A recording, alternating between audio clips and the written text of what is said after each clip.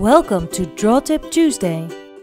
For today's episode, I will use a simple fine liner and a set of alphabet stamps.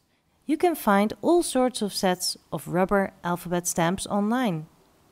Well, I'm sure I don't need to explain how to use stamps, so whatever it is you have to say, spell it out with your rubber stamps. These are ideal to use instead of hand lettering for your art. If you think your handwriting won't do the trick, you gotta be smart. Now, let's spice this up a bit by outlining each letter, like so.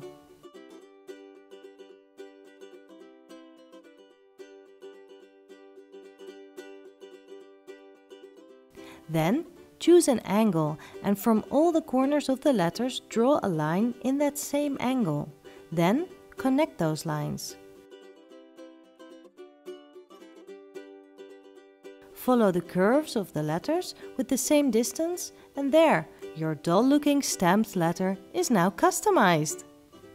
Keep those same angles for the rest of the letters to make them all look so smart. Of course, if you think it needs more, you can add color or hatching lines and play around as much as you want. Thank you for watching this video. Off you go now, make awesome art! I'd like to invite you to have a look at my website, koosjekoene.nl, and to join one of my classes today.